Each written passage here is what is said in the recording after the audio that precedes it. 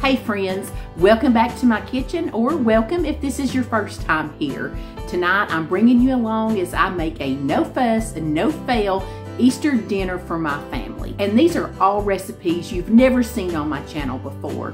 And while they're still traditional holiday recipes, they're quite a bit different than what you've seen in my other holiday dinner videos. But what they do have in common is that each one is quick and easy and oh so delicious. So let's get started with a grape salad. In a little mixing bowl, I'm going to use 4 ounces. That's half a block of softened cream cheese. I'm going to put in about 1/6 of a cup of granulated sugar and 1/2 cup of sour cream. I'm going to get this mixed up till it's just combined. Then I'm going to pour in about 1 teaspoon of vanilla extract. Now we're just going to continue to beat it until it's nice and fluffy and combined. The great thing about this little grape salad, just besides that it's delicious, is it's kind of versatile. You can use it on its own. You can use it as a side dish. It's even, a good dessert. I would say don't let the fruit aspect of this little recipe fool you.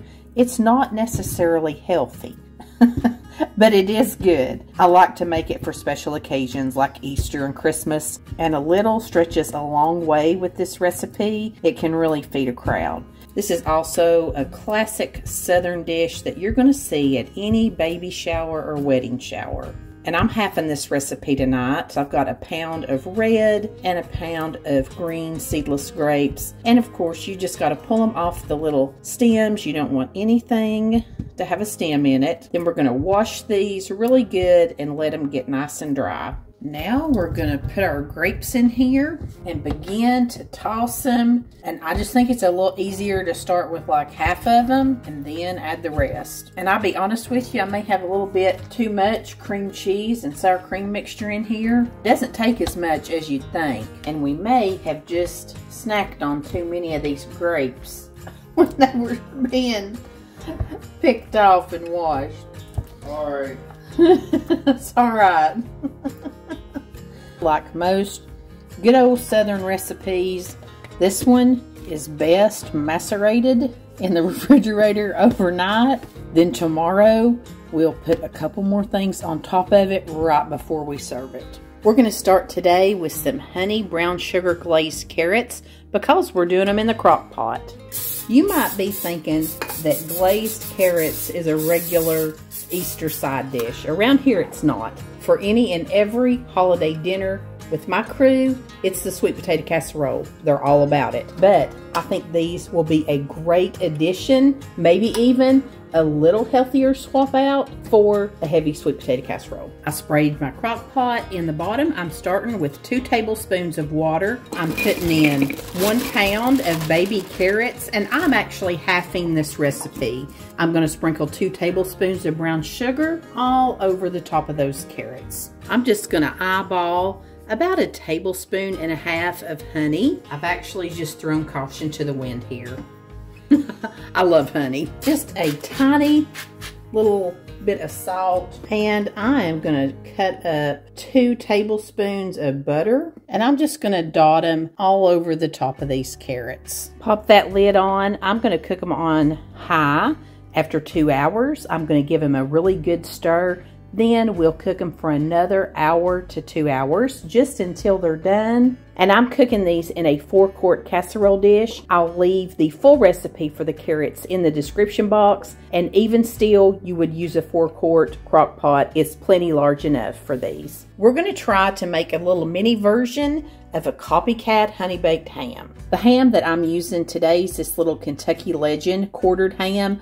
I love these. I get them all the time. This one is right under 2 pounds, and it'll go a long ways. If I make these for dinner, we always have leftovers that we can have with breakfast biscuits. I can save some of this and put it in pinto beans. Today, even though this one's already brown sugared, we're going to do a little bit more with it just for demonstration purposes. We're going to go ahead and mix up the little seasoning mixture that we'll be putting on it, and I use just a little less than 1/4 cup of white sugar. I'm going to sprinkle in just a smidgen of paprika. My ham is not large, so it won't take much. Going to crack in just a smidgen of black pepper, And I'm using about half of a teaspoonful of pumpkin pie spice. The recipe called for cinnamon, allspice, nutmeg, and all these things that are in pumpkin pie spice.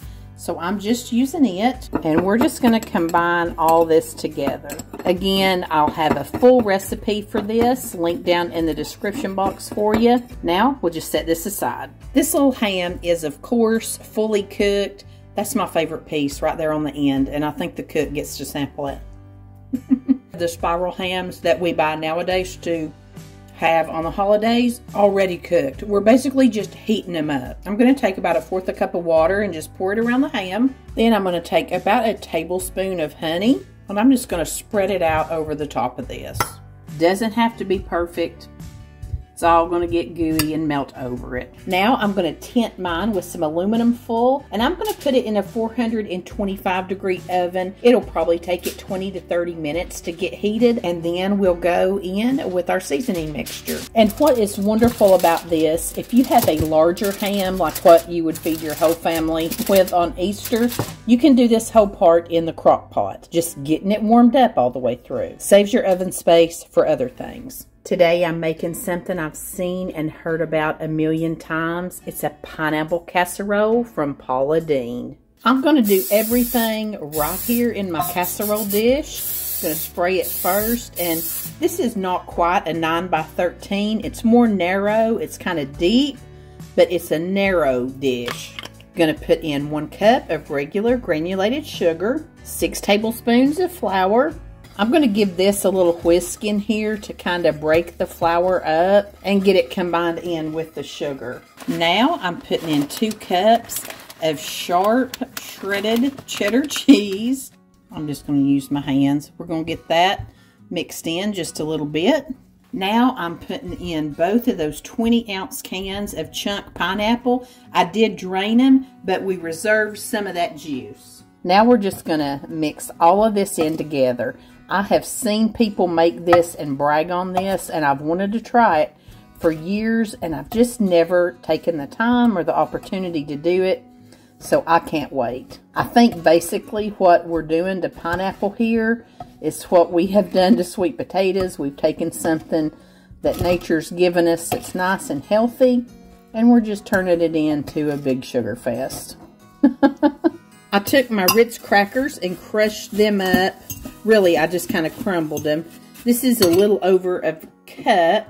And then I'm going to pour in my stick of melted butter. I'm going to take 6 tablespoons of the pineapple juice I saved and put it in there. Stir this topping together. If you wanted to, you could pour your pineapple juice over your casserole. It's all going to the same place anyway, but I just thought this seemed a little bit easier. Now we're just going to put this topping all over here. Let's get it spread out a little bit. I tried to change the color on my light for you. Yellows never really show up right on camera. They turn weird colors of orange. I'm standing here thinking I've got a little bit of pecans left from the grape salad. I might throw a little bit of that on there too. I think that'd be good. I mean, we do it to sweet potato casserole. Why not pineapple? Now we'll put this in a 350-degree oven for about 35 minutes. When we bring out our pineapple casserole, our ham has also been heated thoroughly.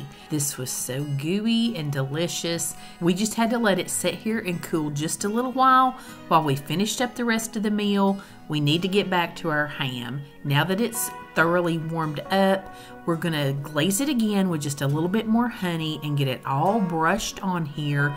Then we're going to take that little spice mixture that we mixed up, put it all over the top of this ham and really press it into it.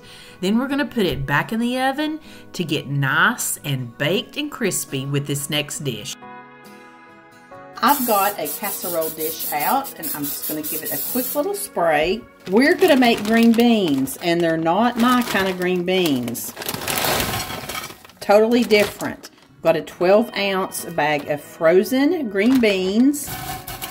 Just going to put those out in here. I'm going to drizzle them with about a tablespoon of olive oil. Season them up with a little bit of salt, black pepper, and garlic powder. We're going to toss them around There's not a piece of bacon or bacon grease or brown sugar or nothing like that in here. I don't know what my family's going to do, but I found this recipe from in Jamie's kitchen. I found all kinds of good stuff there, and I think in Jamie's kitchen, she probably rules roost from what I've seen of her. She says these green beans went viral, and people ask about them all the time. So I thought we'd give them a try too. All we're going to do is put them in the oven at 400 degrees for about 35 minutes. When these come out of the oven, all that's left to do is to take some grated Parmesan cheese and sprinkle as much as you want over the top. We're just going to toss them around, and these were really good. I was so surprised at how much my family liked them. After I pulled these out of the oven, I cranked the broil up on my little ham. Look at that glaze. It got crunchy and crispy, just like you want it. This was absolutely delicious. Look, it's almost like candy coated on the outside. We loved it. The only thing left to do to our carrots now that they're all cooked, I give them one more stir, and I'm just going to sprinkle a little parsley on them just to make them pretty, give a little extra fresh flavor to them, and these also were delicious. Now let's finish off our grape salad just by sprinkling about a tablespoon or so of brown sugar over the top. And this is definitely too much cream cheese, but we'll still enjoy it. I like my grape salad where you can still kind of see the color of the grapes. Now we're going to sprinkle in some chopped pecans. This really is a pretty salad, all presented up like this. It's very delicious too. Look at all of this plated up together. The ham just not only tastes great, but it just presented beautifully. I can't say enough good things about the pineapple casserole. Even the skeptics loved it. The green beans were amazing, and really any of these recipes are great for a holiday or any weeknight meal too. And the grape salad, like I said, it's really a dessert with that brown sugar that gets all seeped into that cream cheese, but then you got just a little bit of crunch. Friends, I just decided to take every single holiday dinner video I've ever made and put them all into one easy to find playlist. Whether it's Easter, Thanksgiving, Christmas, or 4th of July, they're all going to be there. I found these recipes are really interchangeable for any holiday dinner you'd have. So take a look at it right here if you're still wanting more ideas. Any recipe you choose from any one of these videos would be great year-round. Thank you so much for watching tonight. I appreciate you, and until next week, I send you love from my kitchen.